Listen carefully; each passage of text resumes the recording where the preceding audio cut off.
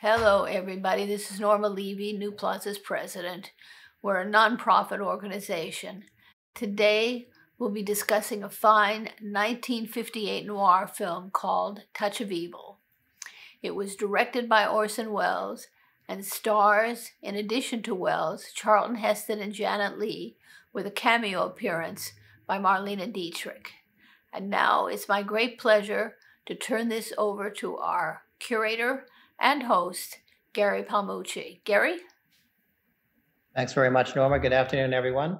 Welcome to this dissection of Orson Welles' great 1958 film, Touch of Evil, his last American film, at least the last one released during his lifetime, and a movie that, as we're going to find out shortly, to those of you who may or may not know, exists in three very distinct iterations: an original cut, a preview version discovered in the mid-'70s, and then the version that hopefully will become the definitive one, a very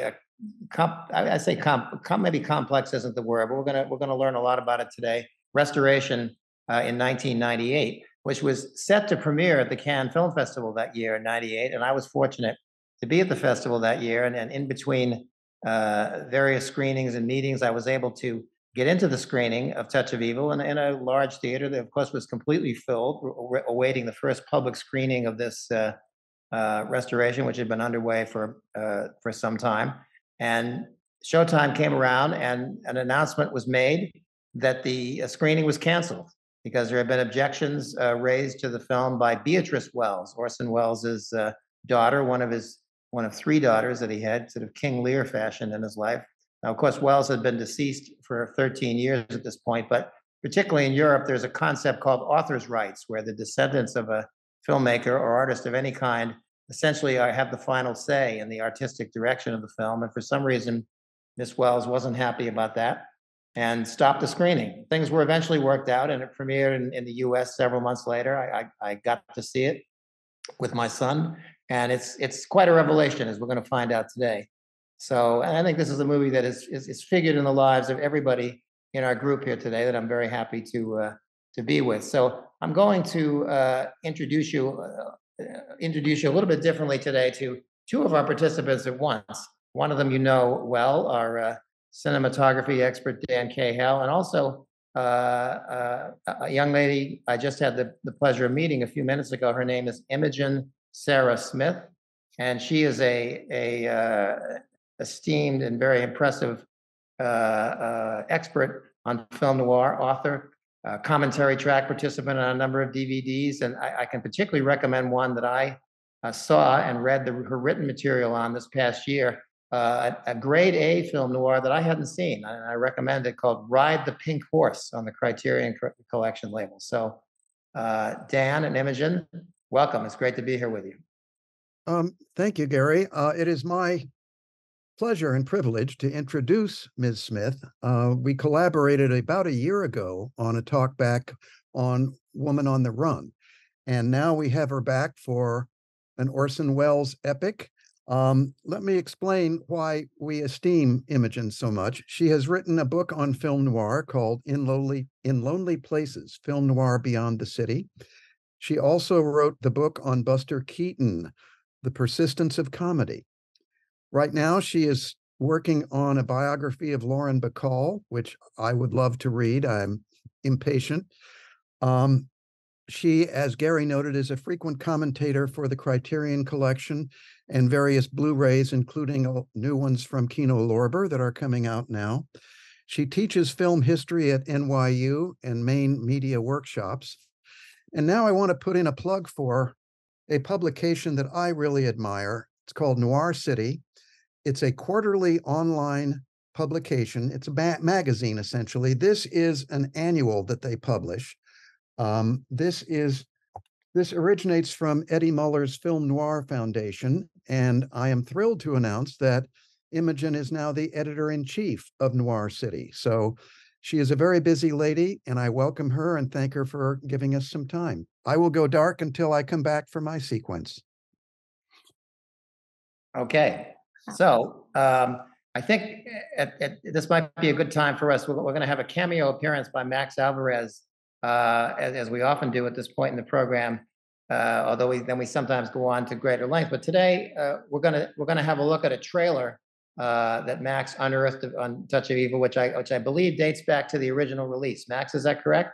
This is correct, Gary. This will be the original trailer for Touch of Evil. And if you're ready, I can fire it right up for you. I don't see why not.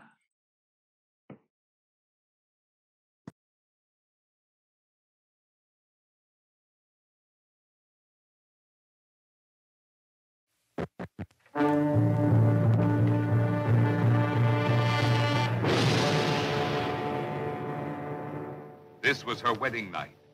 Where was the man she had married? Who were these hoodlums?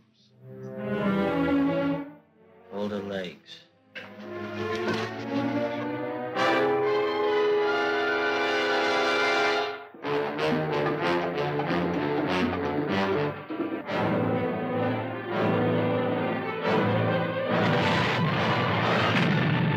Starring this outstanding cast: Charlton Heston, Janet Leigh, I could love being corny if my husband would only cooperate. Orson Welles, co-starring Joseph Kalea, Akim Tamirov, with guest stars Marlene Dietrich, Zsa Zsa Gabor. What are you trying to do? We're trying to strap you in the electric chair, boy. Only the offbeat, original, creative powers of Orson Welles could bring you so suspenseful, so gripping, so different a drama of love threatened by vengeance. Mike may be spoiling some of your fun. Mike? My husband, yeah. And if you're trying to scare me into calling him off, let me tell you something, Mr. Grandy. I may be scared, but he won't be. Of a struggle between titans. You framed that boy. Framed him! Of a manhunt like nothing you've ever experienced.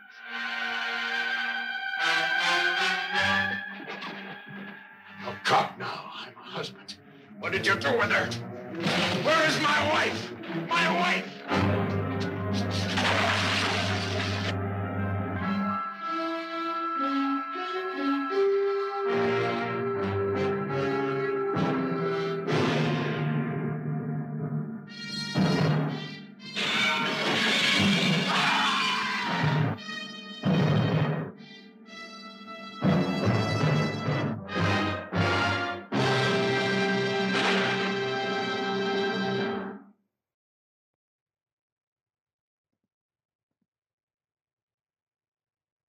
Okay, well, once again, Imogen, welcome. I don't know if I've ever seen that trailer before, and I was expecting something a little more along the lines of an exploitation type trailer, given the producer Alvarez Zugsmith's background. That seemed pretty exploitation trailer to me, I have to say. I was thinking they did a pretty good job of making it look trashy and sensational, which, as you say, was sort of Zugsmith's specialty. And yet you saw some of the most dynamic shots in the picture as well. You know, the impact of the exploding car, the fight in the bar, the confrontations between Wells and Charlton Heston. It seemed like they managed to get the fact that this is something a little different than your typical 10-day wonder or something, you know, that a producer like that was famous for. But, well, as we said earlier, and we'll get into this shortly, there's at least 3 different iterations of this picture and its history. But tell us a little bit, where was Orson Welles in 1958? He had been away for about a decade, right, in Europe? Yes. So Welles, at this point, it was about 10 years since he had directed a film in Hollywood. That would have been Macbeth, which he made for Republic Pictures in 1948. He had made Othello and Mr. Arkadin, or The Confidential Report, in Europe, but he's basically persona non grata in Hollywood. I mean, he was still getting acting roles, which he would take in order to finance his own filmmaking, but he had really worn out his welcome as a director just because of his, not working well within the studio system, it being too much of a maverick. So he had come back and he had acted in this film called Man in the Shadows, which was produced by Zugsmith. It's kind of a low budget sort of noir Western, interestingly with some similar themes to Touch of Evil. It also has a kind of honorable lawman who ends up being framed by various corrupt forces. It deals with racism against Mexican migrant workers. Wells plays he plays the heavy the owner of this ranch. Anyway, it's a little bit like maybe what Touch of Evil could have been had it not been directed by Wells. And after he made this film, Zug Smith gave him this script, which he had. It was based on a novel called Badge of Evil by Whit Masterson, which is actually the pen name of two men named Robert Wade and Bill Miller, who wrote more than 30 Western novels together. The book is set in San Diego. It's not set on the Mexican border. The sort of hero is not Mexican. There are a number of differences, but Universal already had this script adaptation by a man named Paul Monash. He gave it to Wells, asking him to play the role of Quinlan. Wells always said that he thought it was a terrible script, but that he felt he couldn't afford to not take this part. Now, there are, as with almost everything involving Wells, there's a lot of kind of different variations, and what the truth is often kind of elusive. But what seems like the most believable story of how Wells wound up directing is that the studio approached Charlton Heston and asked him to star. And he asked who was directing the film, and they said, well, we don't know yet, but we have Wells playing the heavy. And Heston said, well, how about having Wells direct? And there's a wonderful passage that he wrote about this, Heston, in his diaries. And he says, it was as if I had suggested my mother direct the movie. You know, like that's how shocked the studio was by this suggestion. But anyway, eventually Heston did support Wells as a director. Wells directed and rewrote the script for no fee. He only received payment as an actor on this film. And he was hoping that Touch of Evil would be a success and this would reestablish him in Hollywood, which did not happen. So we'll get there. He was very busy at that time, around 1958. He was certainly working very hard that year. He was in The Long Hot Summer with Paul Newman and Joanne Woodward. And there's some interesting things you can find, I think, on YouTube. A very fascinating 30-minute TV show, I'm sure you've seen it, called The Fountain of Youth, that he directed for Lucille Ball's company, Desilu. And then he was famously on the I Love Lucy show, and what's actually a pretty amusing episode where he plays himself and sending up all his, caricatured ego and so forth. So he's certainly very busy at this time. The picture was shot mostly in Venice, California. Is that correct? Yes. Wells supposedly wanted to shoot it in Tijuana. And again, there are sort of conflicting explanations of why he wasn't able to do that. He said the Mexican government didn't support it. Heston said the studio wanted to keep Wells close by where they could keep an eye on him. But anyway, so the Los Robles is in fact Venice, California. Other parts, the motel section is filmed in Palmdale. It was mostly filmed on location. And the shoot seems to have been a really happy experience.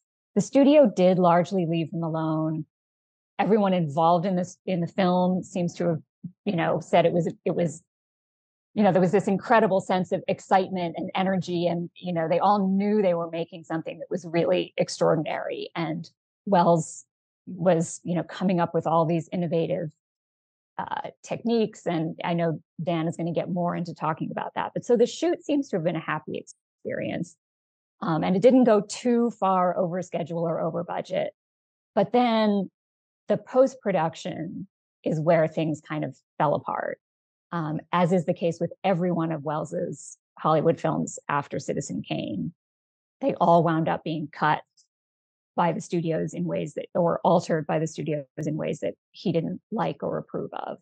But he had this habit of leaving before the projects were finished. And in this case, he went off to Mexico. He went to New York. He sort of wasn't there at the crucial moment to keep control over the cutting of the film. And so the studio recut the film. If we want to get into talking about the three different versions, they recut the film and they cut so much that they left sort of big gaps in the story, and then they had to shoot new material. And very much against Wells's wishes, they brought in a different director, Harry Keller, who shot some scenes. Wells then wrote this 58-page memo objecting to this. This was the preview version. It's 103 minutes. He broke down all of the things that he objected to about the way they had kind of changed his editing, which was based on cutting back and forth between the different stories.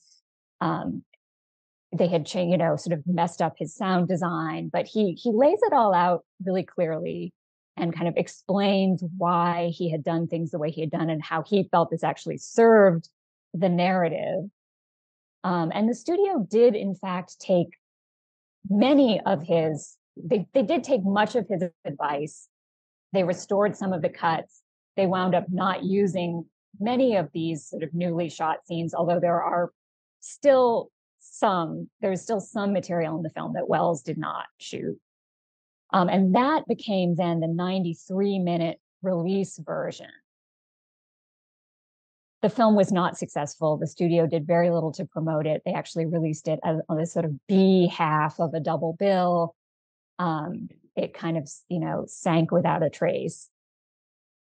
Then in 1998, well, first of all, in the 70s, as you said, that's where I was going to interject. Preview version was rediscovered, and people initially kind of mistakenly thought, "Oh, this is the original. This is Wells's original version," and they were calling it the director's cut. No, in fact, it was the version furthest from what Wells wanted. It was the version he had been complaining about in this famous 58-page memo. Eventually, the idea came to this man named Rick Schmidlin that they had this memo and they could use it to try to do as much as possible to restore the film to the way that Wells had wanted it. And he worked with Jonathan Rosenbaum, the film critic, and they did not have any of the cut footage. I mean, there was nothing they could restore. So the footage is the same largely, but they tried to restore some of his edits the way he had wanted them, some of the sound design. One of the famous things is that the studio had put the credits over the opening tracking shot, and they had added the Harry Mancini music.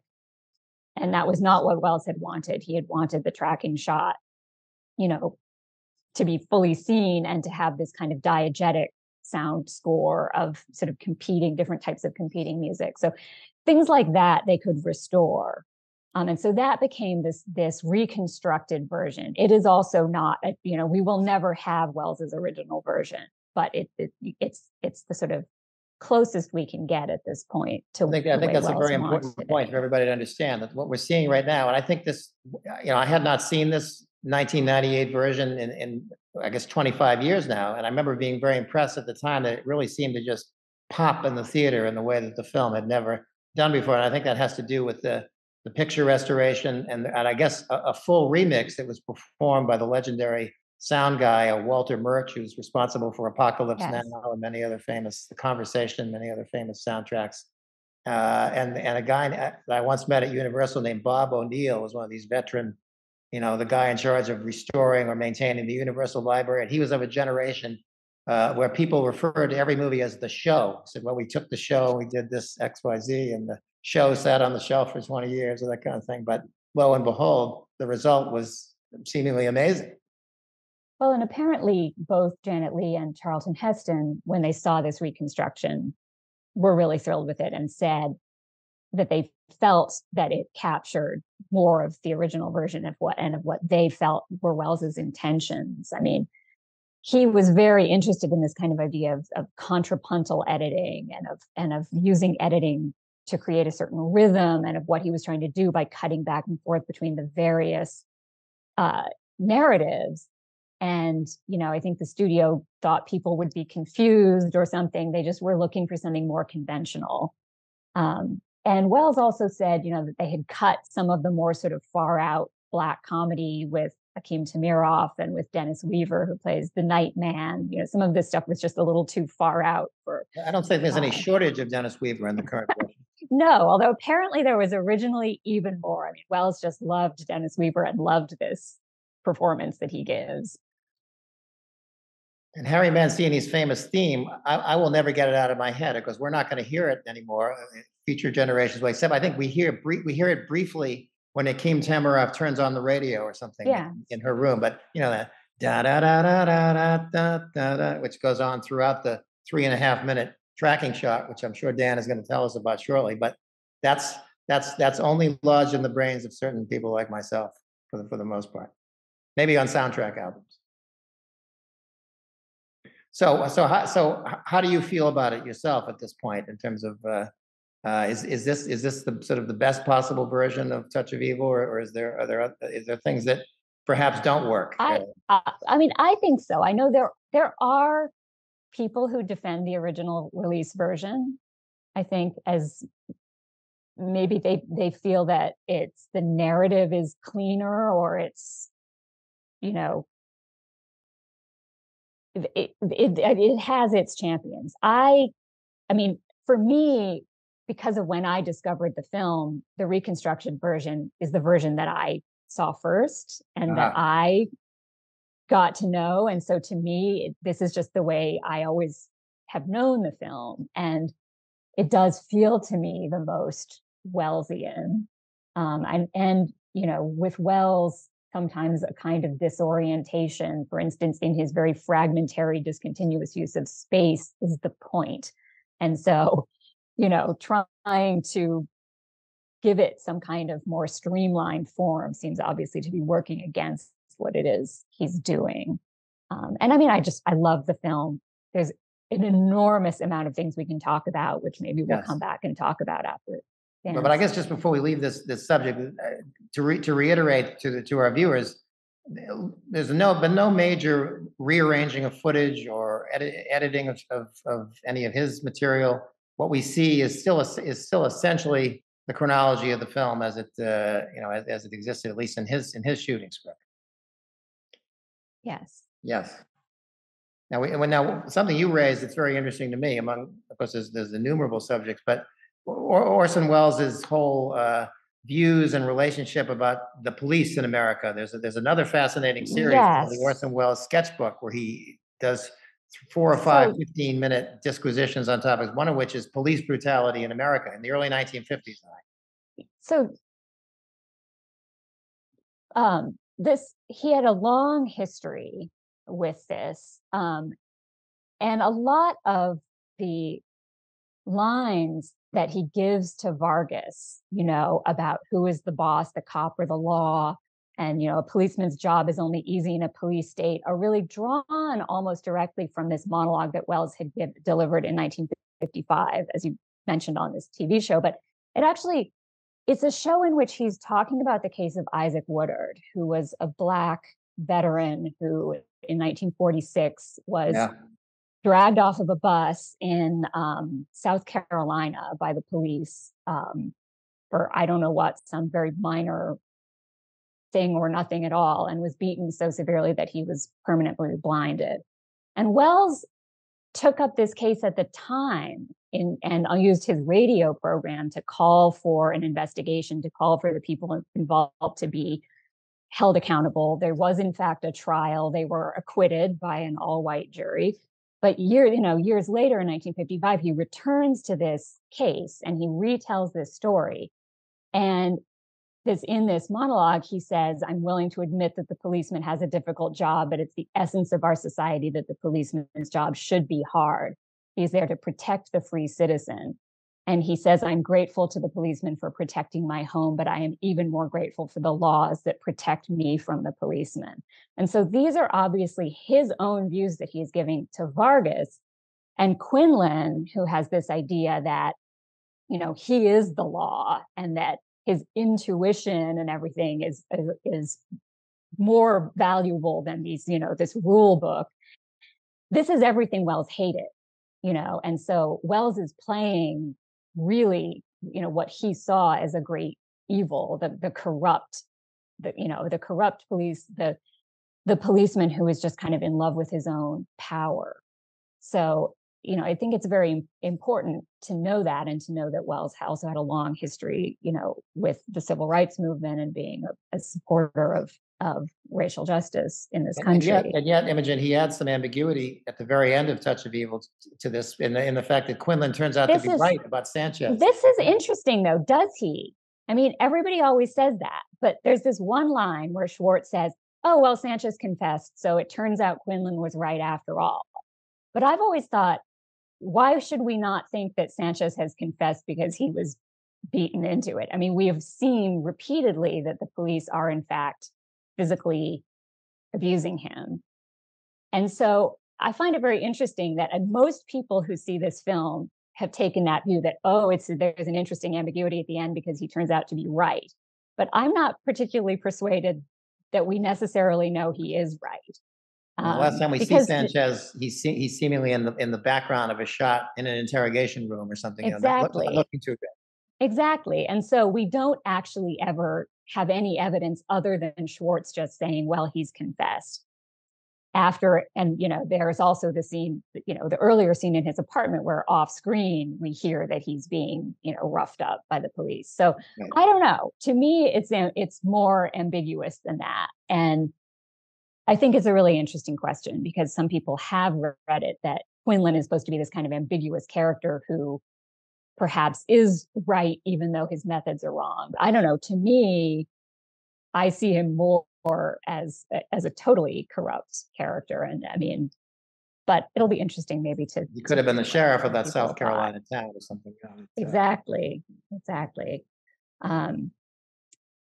And obviously, I mean, the setting of the film is really interesting. We can talk about the Mexican border and the whole kind of theme of borders in this film.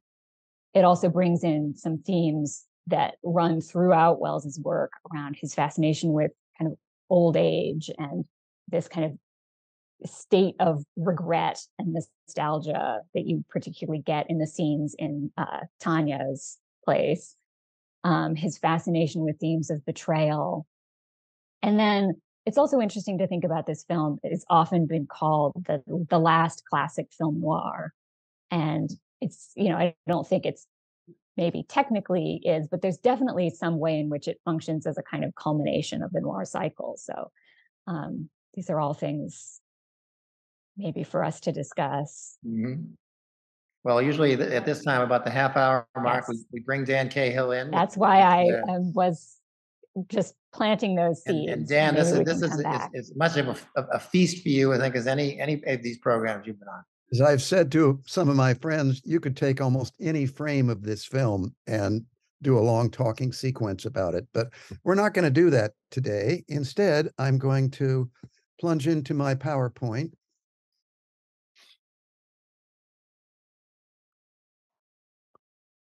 And this is the title card, as I always begin with. And next, before I go into too much detail, this is a picture of Russell Meddy, ASC, who photographed the film for Welles. He also had shot The Stranger for Orson Welles years before. Meddy is widely regarded as one of the pantheon of cameramen. He eventually shot Spartacus and many other important films, but I think he will be best remembered as the man who shot Touch of Evil because the look is so striking. Here we go with the beginning. This is a few seconds into the long 4-minute tracking shot, which establishes so much of the movie. I want to point out one detail. This was intended to be a night shoot, and you can see on the horizon that dawn is breaking. And this had to be the last take that they were making of it after the guys planted the bomb here. One of the reasons why the takes kept having to be redone was the gentleman on the right, the actor who plays the customs official or border guard, who allegedly kept blowing his lines, of course, in the last few minutes of the take. And finally, Welles just told him to move his lips and they would dub his dialogue later. So that's the story behind all these takes. But this basically establishes the environment of a border town and the relationship between Vargas and his newlywed wife. And we get an inkling of who might be in the car that gets blown up shortly. This is as after the car has exploded. I want to note the actress in the foreground here who plays Lineker's daughter, Marcia. We see her later in the film, too. She is apparently the lover of Sanchez. The actress is Joanna Moore. And she did not have a happy life. She had a big problem with substance abuse, but she is also known for having been married to Tatum. Sorry, I blew it. She's the mother of Tatum O'Neal. She is at one time was the wife of her father, Ryan O'Neal. And there you can see some resemblance there between her and her daughter. Here is the introduction of Orson Welles as Hank Quinlan. Note how the low camera angle, which there are a zillion low camera angles in this film, but this emphasizes the worst aspects of Hank Quinlan, namely his bulk and his sort of powerful stance throughout the film. I love this moment here where Janet Leigh is standing up to Akim Tamirov as the gangster Grandi. She's not impressed by a cigar in her face. I think we come to really like Susie's character. She takes no guff. And I think this is one of Janet Leigh's very best performances. I'm quite taken with her in the film. I had to show you this shot of the strip club advertising 20 sizzling strippers. One of them, in a few moments, you're going to see actually has her picture sizzled. Here we have Charlton Heston as Vargas being followed by a man with acid in a bottle, which he is going to try and throw at Mr. Vargas.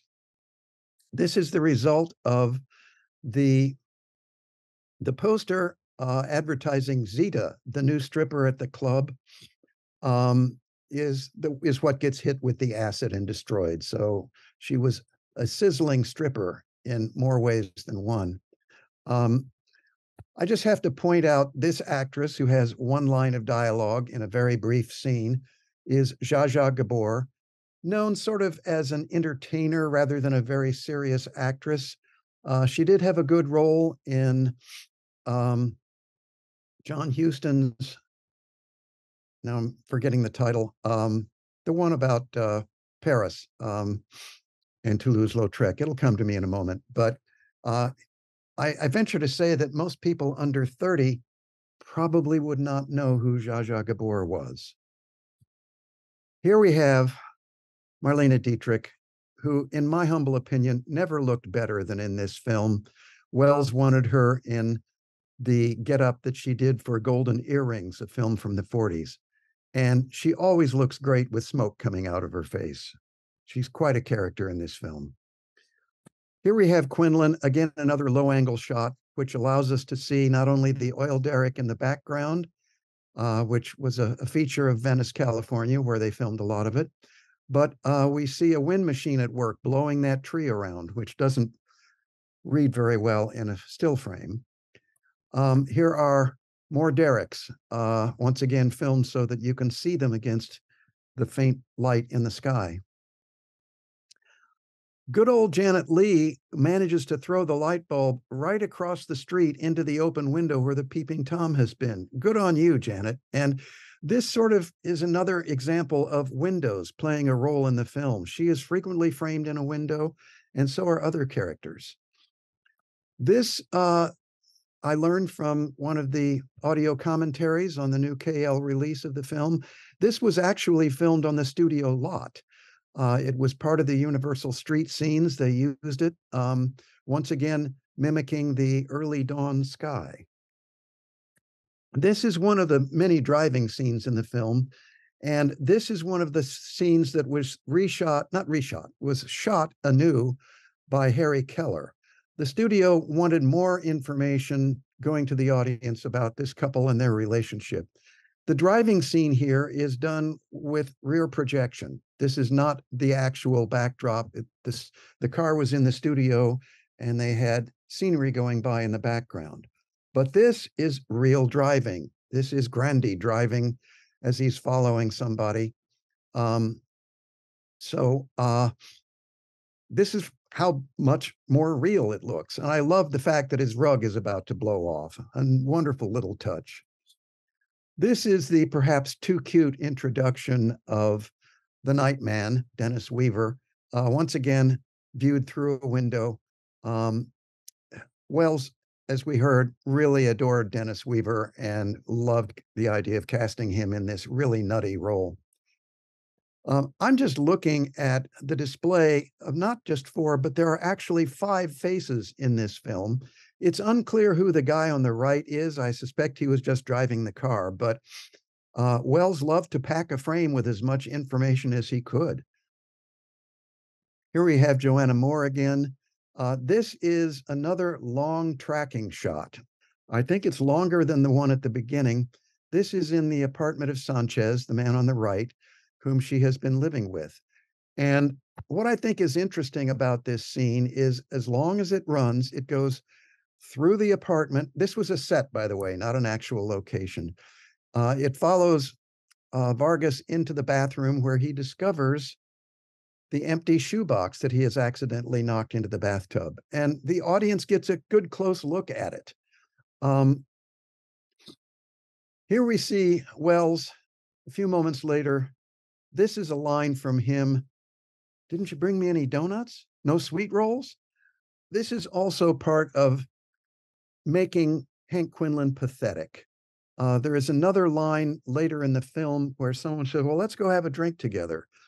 And Wells delivers in a very tortured way the line, I don't drink, which is not true by the end of the film. Here we have Vargas calling his wife at the Mirador Motel. I just cited this because Wells knows how to use an empty background. He filled it with Menzies and Grandy going into the Sanchez apartment, which is in the deep background, and that will lead into the next scene. I couldn't pass up the shot of the blind lady in the store where Vargas is making his call. Her face is memorable and rather haunting, even though she only has one line of dialogue. Again, a lot of people with one line. Here is the moment in a subsequent scene where Hank Quinlan shows Vargas the dynamite that he claims was in the shoebox all the time, and Vargas is about to dispute that. This is an example, and we'll see another one coming up soon, of how Wells uses off-screen space. We know that Wells is in the back room beating up Sanchez. Now we learn that he had been in the back room, in the bathroom, planting the dynamite. And this all happens sort of magically, but we realize later, oh yeah, that's how it happened. It's worth noting that Orson Welles was a conjurer, a magician, and he loved to distract you, as most magicians do, from how the trick was actually done. I love the shadow of Quinlan's cane on Vargas's face. He's about to hit him with it and hesitates. And we see the shadow lingering on Heston's face. Here is one of those window shots. This is coming out of the Sanchez apartment scene. This is Menzies, the Sancho Panza to Hank Quinlan, who has been loyal to him and is now having doubts as he watches Quinlan and Grandy walk across the street. This cuts to Susie in the motel, realizing it's dawn and she still hasn't slept yet. Here is the other driving scene that is so real, it's almost a little scary. This is in a street in Venice called Speedway. It's basically like a long alley that cuts across the town. And Heston is driving for real, and it looks like he's really speeding quite a bit. It's a very dynamic shot that is basically just a dialogue scene between him and Schwartz. This is the other example of Wells using off-screen space. There are 3 guys who get on the elevator, and this is after the elevator goes up. Heston takes the stairs and meets the elevator on the 2nd floor.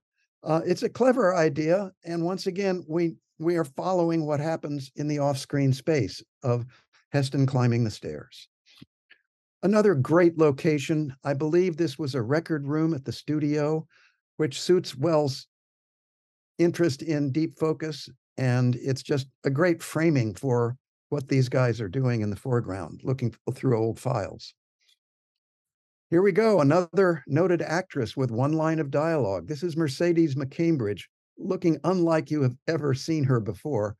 Her hair was different, makeup, and she wants to watch. That's the only line of dialogue she has, but she is chilling and very menacing.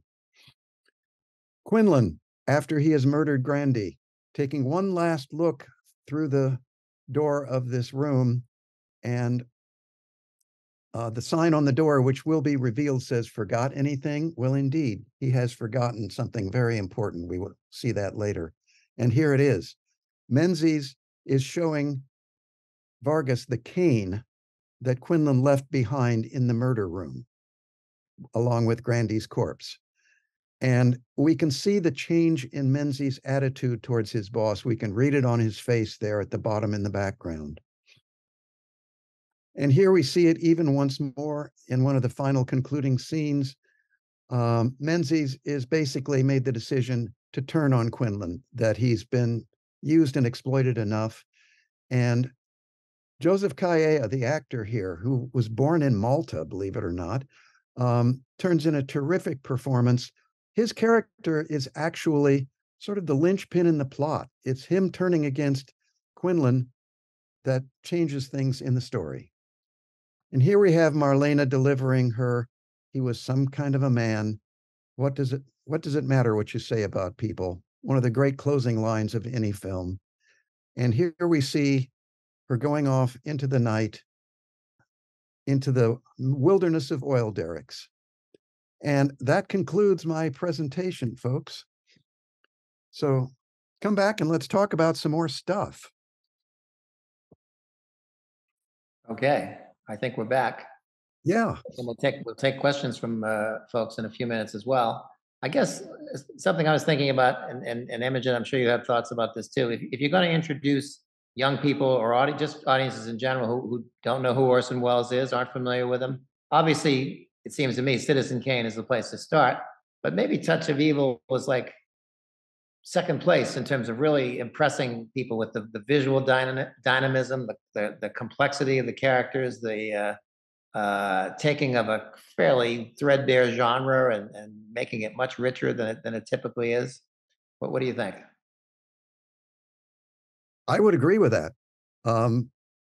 I think it's almost a showpiece for Wells' sense of visual expression. Not that Citizen Kane wasn't, but this is him, how many years later? 17 years later, showing what he's learned. Imogen, your thoughts? I agree. I have taught this film to students, and it does kind of blow people's minds with a lot of the things that he does. I mean, one of the things I was thinking about also as I was listening to your presentation is that it's a little difficult for people now to realize how difficult the things were that he was doing. I mean, for instance, shooting in the elevator, the idea of that was actually a real elevator in a real building. They had, they did not have like handheld cameras that you could easily just step into the elevator and shoot there. But this idea he had of wanting to do it as a continuous shot and wanting to do it in a real place actually was really hard.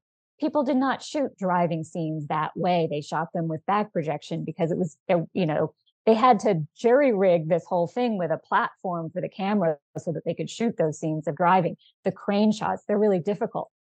But I feel like with filmmakers today, everything is so easy. I mean, I'm sure if there are any filmmakers among you, though, they might dispute that. But I mean, we have drones and all, and handheld cameras and all these things that can make those types of effects really effortless or easier to achieve. And yet, because it was so difficult to do these things back then, you had to have a real reason for them. And so, as sort of much of a showpiece as this film is, I feel like there's nothing in it where Wells is just showing off or it's just a flourish of style for no reason. There's always a reason that has to do with the narrative, with the characters, with the themes. Everything is really there for a purpose. And it's so filled with wonderful little moments. I mean, the whole business with the cane that you highlighted and how that cane is established and then ultimately plays this role in revealing, in changing Menzies' mind.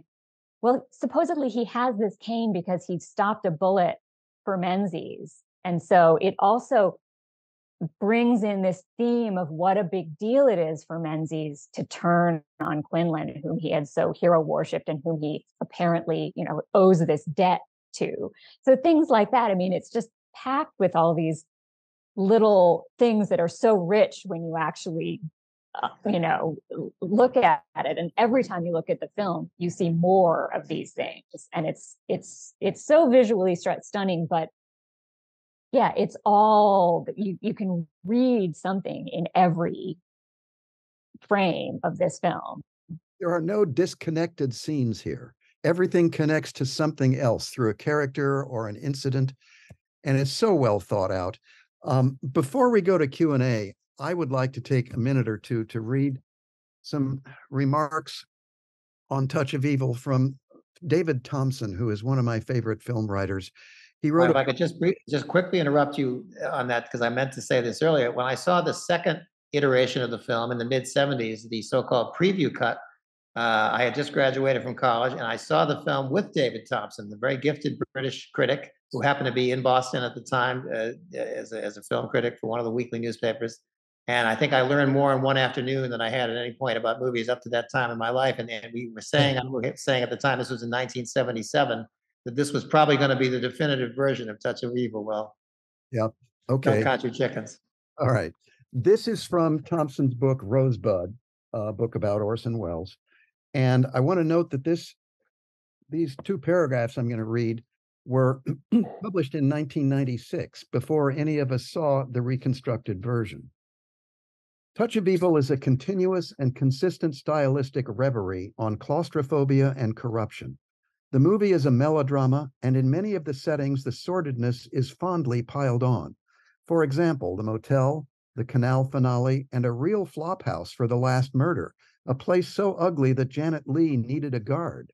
But Welles was working again with a confidence, a zeal, and an absolute integrity of style and meaning that is cinema. Nothing in the film, finally, is large and human enough for its stylistic wealth, so the beauty goes as crystalline and detachable as dry paint. It is as if Welles was lamenting that there can hardly be any more great films. The trick of doing it has taken over. The magic has turned sour. And so Touch of Evil is some kind of masterpiece, and an offense in the nostrils of the public. Welles had shut the door on himself. He would never direct another film in Hollywood. He had dropped his cane, spelled Kane, at the scene of the crime, and successfully abandoned the kind of American future he only half wanted. Now, I'm not sure I agree with everything he says, but I just like the way he says it, and I think there's a lot in there that you can think about as far as this being the last of an era of film noir. Yes, I mean, I brought that idea up earlier. I mean, that was something, Paul Schrader said in his very important Notes on Film Noir in 1972.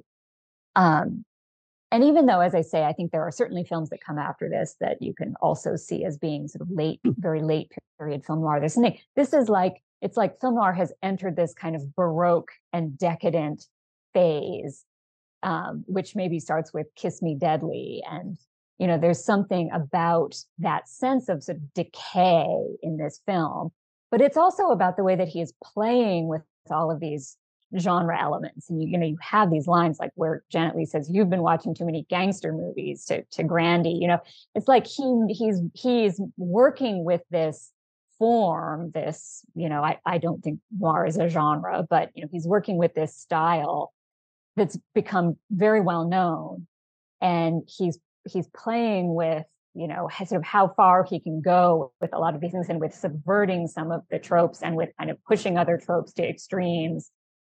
And the whole thing has this sense of both, this kind of turning it into black comedy, but also this real sort of elegiac feeling at times. And my favorite line in the movie, and what I think is the classic noir line, is when Tanya says, "Your future is all used up." And that's him. It's like she's making this comment on this whole sort of form of cinema, as well as on the character of Quinlan. It's interesting that you sort of linked it to Kiss Me Deadly, because one factor that we ought to consider here is that by the late 1950s, there were cracks forming in the production code. And for example, the scene in the trailer where it looks like they're going to gang rape Susie in the motel. I don't think that would have passed muster 10 years prior. It would have been too much for the faint hearts in the production code office. But there are other trends at work that make this seem very decadent here. Okay, guys, I think it's time for questions. Thank you so much. I'm going to start because I am the Zoom host. Could you tell us where in their career, beside Orson Welles, were the other actors? Well, Heston was in the middle of a big run of huge box office successes. He had been in the Ten Commandments for DeMille, and very soon would be the epic Ben-Hur. Heston was noted for being a very physical actor. I think he did most of the chariot race stunts in Ben-Hur. And he apparently did a lot of the fight scene dynamics in Touch of Evil. I will comment about Heston that the end of his career did not end well as far as his public image was. He got too political with the Second Amendment, and a lot of people kind of turned off to him, as I did. But watching Touch of Evil and hearing his commentary, it sort of rehabilitated his image in my mind. I'm thinking he was actually not a bad actor after all. Janet Leigh, talking about cinematographers here, the camera operator on Touch of Evil was a guy named John Russell. He was operating the camera for Russell Meddy. And John Russell went on to do a lot of work with Hitchcock, in particular on the TV series, and he became the director of photography on a little film called Psycho that also featured Janet Leigh, who I would like to think took some comfort in the midst of the horrors of that film at having a familiar face on the crew, someone that she could respond to. Go ahead, somebody else? No, the rest. I just thinking of Janet Leigh and those two films. I mean, you know, you would think she would know better than to check into a motel again after Touch of Evil. And nothing good ever happens to Janet Leigh in a motel. I will just add that, you know, so they had these two big Hollywood stars, Janet Leigh and Charlton Heston, but much of the rest of the cast was chosen by Welles. Many of them were his friends and people that he had used in some of his other films, like Akim Tamirov. You know, he had the idea of creating this character for Marlene Dietrich, who was also an old friend of his. They shot that in one night. Same with Mercedes McCambridge. Part of the reason, I think, why there are all these wonderful people who appear just briefly is that these were really, you know, friends of his and just actors that he loved, that he wanted to create these characters for. So there's kind of a split between, you know, the Hollywood couple and then all of these kind of grotesque and this wonderful kind of multinational cast of character actors that Welles brought in himself. Imogen, and was Orson Welles that size or was that makeup? It's a bit of both. No, he's wearing a lot of padding and makeup. He had not gotten to quite that size yet, although he kind of got pretty close by the end of his life. Quite yet. Yes. Okay, Sheila, do you want to unmute and open your video, please? Hi, Sheila. Hi. I just want to say I thought this was a terrible movie. It was so illogical, and it just kind of disappointed me because various people kept referring to it as a great film noir. And I thought it was the most illogical movie I've ever seen. If I had been in a theater, I think I would have walked out on it. I mean, starting at the very beginning of the movie where Janet Leigh, Charlton Heston goes to investigate the exploded car, and Janet Leigh goes off with some hoodlums, doesn't tell her husband where she's going, just goes. I mean, it's kind of a stupid thing for the wife of a lawman to do. That was just the first thing. And there were so many scenes like that, like Orson Welles leaves his cane at the murder scene. If any of you have ever walked with a cane, which I have when I had my knee done, you don't just walk away and leave your cane. And there's a scene Well, he where was pretty drunk and maybe feeling no pain at that point. Well, I mean, you see him walk, he weighs like 800 pounds. He's dragging a foot, he's limping, and he walked out of the murder scene without his cane. So anyway, I just, it occurs to me that a lot of times we watch good movies, and we see a scene and we think, wait a minute, that doesn't make a lot of sense. Somebody's wearing something, or they're eating something, or they're accusing somebody, and you think, wait a minute, this doesn't make sense. But I have to say, I thought this movie was so illogical. It was sad to me because there's so many brilliant film noir movies that we could have watched. I really think this was awful. And you mentioned the production code.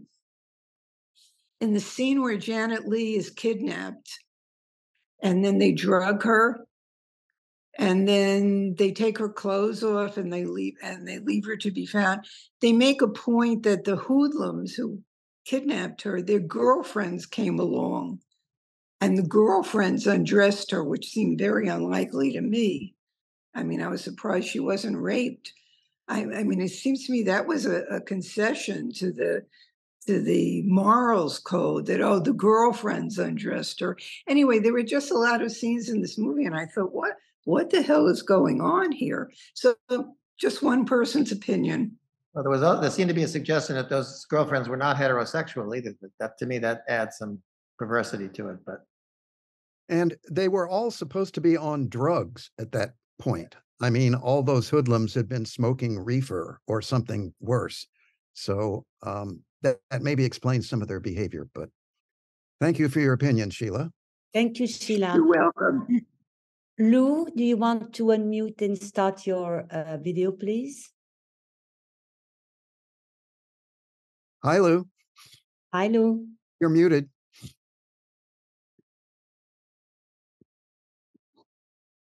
There we go. I'm just curious to know if anybody wants to comment about the fact that the hoodlums threaten Janet Leigh's character a lot with all sorts of harm and terrible things, but what they actually do to her is very minimal. She stands up to Akeem Timoroff in the scene in the office. She's not raped. They don't inject her with narcotics. It's with sodium pentothal instead. What's the point of them not doing what they threatened they were going to do? Well, the idea is that the whole thing is just a frame. They're trying to get at Vargas, really. And so they do this frame to set her up. I mean, I guess this is sort of a response to Sheila's comment. I mean, I guess if you watch the film expecting realism or everything to be plausible, yes, indeed, many of the things in the film don't perhaps make a lot of sense. But there's all this kind of the idea of framing is so much of a theme throughout the movie, because there was the question of whether Sanchez has been framed, that, and the whole thing has this very theatrical quality. I mean, it's like they terrorize her, but then supposedly they didn't really do anything to her. It is a strange thing. And I mean, I guess it's a question whether or not the production code had anything to do with that.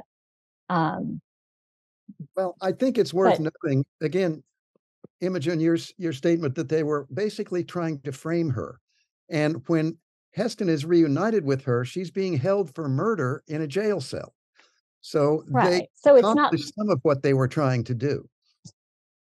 I mean, the question says, go ahead, Imogen. Oh, I was just going to say, the question of sort of why Quinlan kills Grandy is also a bit mysterious. Why he chooses to do that, and that's then what she is being framed for.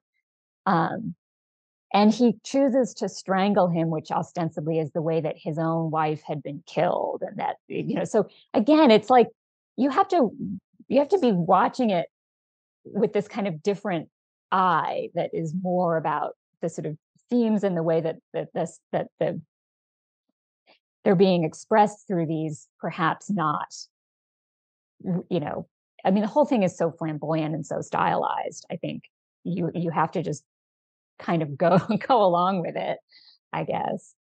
Sorry, what were you saying, Gary? Well, I think that Timirov at one point says to Wells, "Well, I could tell a story about you, Captain Quinlan." So yes, obviously, Grandy knows something about him. But there's also this, I've always had the sense perhaps that just the idea of getting away with murder is kind of like the ultimate show of his own power and of his corruption. I agree. Thank you. Thank you, Lou. Max has raised his hand. So Max. Max, yes. There he is. Intimidating. What a wonderful conversation between you three. And Imogen, thank you so much for being a part of this. First of all, I think many of us lovers of noir understand that you don't always look for logic in a lot of the narratives. So many of the films are based on coincidence, crazy coincidence, and not always logical behavior. That's just commonplace in a noir narrative. Dan, when you were talking about one scene in the film where I believe acid is being thrown against a wall, the poster Zeta, if I'm not mistaken, Zeta was the young woman blown up in the car in the beginning. Yes, played by Joy Lansing, who was sort of a blonde bombshell in a lot of film and TV in that era. And Wells even cast her in the Fountain of Youth story that he did. It's a very nasty joke. Oh, yes. Oh, yes, it really is. The destruction of the poster is very nasty. And the sizzling strippers is a nasty joke, given that she has just been blown up. There was a fascinating essay from the BFI by Richard Denning. I'm sure many of you are familiar with it. Yes, that's a great essay. Very, very compelling. And he says, in a way, the Zeta character is assassinated twice, or she's killed twice, in the car bomb and then by the throwing of the acid. Imogen, I'd be very interested in your thoughts. Deming is suggesting compellingly in his book that the Vargas character, he's pretty passive aggressive. He puts on this noble detective act, but he's kind of working he's kind of manipulating things and kind of going outside the law a little bit, and maybe looking askance at times when he shouldn't be, especially in the treatment of Sanchez. Do you have any thoughts on Vargas? Is he simply a handsome version of Quinlan? Certainly by the end, I think you're meant to see that he also resorts to kind of extra legal means, and the whole idea of the audio recording as a way of getting, Quinlan's confession is obviously a kind of underhanded method. Yes, I mean, I think Wells is obviously interested in some moral ambiguity and the ambiguity of both of these characters. I mean, I would not go so far as to say that there's nothing to choose between them, certainly. But I think that, and Wells actually specifically said that he tried to make this character of Vargas more interesting, that the character he felt as originally conceived in the script was too much of a just one-dimensional, boring hero. And so I think maybe giving him these moments, the moment where he just sort of loses it and beats up the guy in the bar, or the sort of things he does at the end are meant to make him a more interesting character by suggesting that he also is not so morally pure. I did see, there was a question in the chat about why did they use brownface instead of using real Mexican actors? I mean, I wish there was a good answer for that. I mean, the answer is they wanted to cast Charlton Heston because he was such a huge star at this time. But I have always thought it was a shame it was not, Ricardo Montalban or somebody like that. I do think it was a brilliant gesture on Wells' part to direct Heston not to try and fake Mexican accent. That would have been a disaster. Thank goodness. Yeah. So, Okay, guys, I think and- we are at the end of our Okay. talk back. I would like to, it was fascinating. As I said, it was a difficult film to see because it's violent. Yes. And the corruption is really difficult to, but I understand why you say it's a real film noir. This is film noir. So it's this exaggeration in a way. Dark World. Thank you. Yeah. Two other quick things. Sorry, Marianne. Two other quick things. I found the title of the film that Zsa Zsa made with John Huston, Moulin Rouge, very famous film. She has a wonderful performance. And I just want to say happy Thanksgiving to everybody, my on-screen collaborators and everybody out there in the audience. We have a good holiday coming up. And thank you, Imogen, for joining us. Thank you so welcome much. to the program. Can you leave us, Imogen, with one other film noir, perhaps it is underappreciated that we might want to seek out and maybe we haven't seen? Sure. Well, I mean, what I would really love to do is mention that there is a lot of great Mexican film noir from this era. I mean, there are a lot of American film noir that are set either on the border or in Mexico. There are a lot of great films I could mention, but Mexico itself had a great tradition of film noir.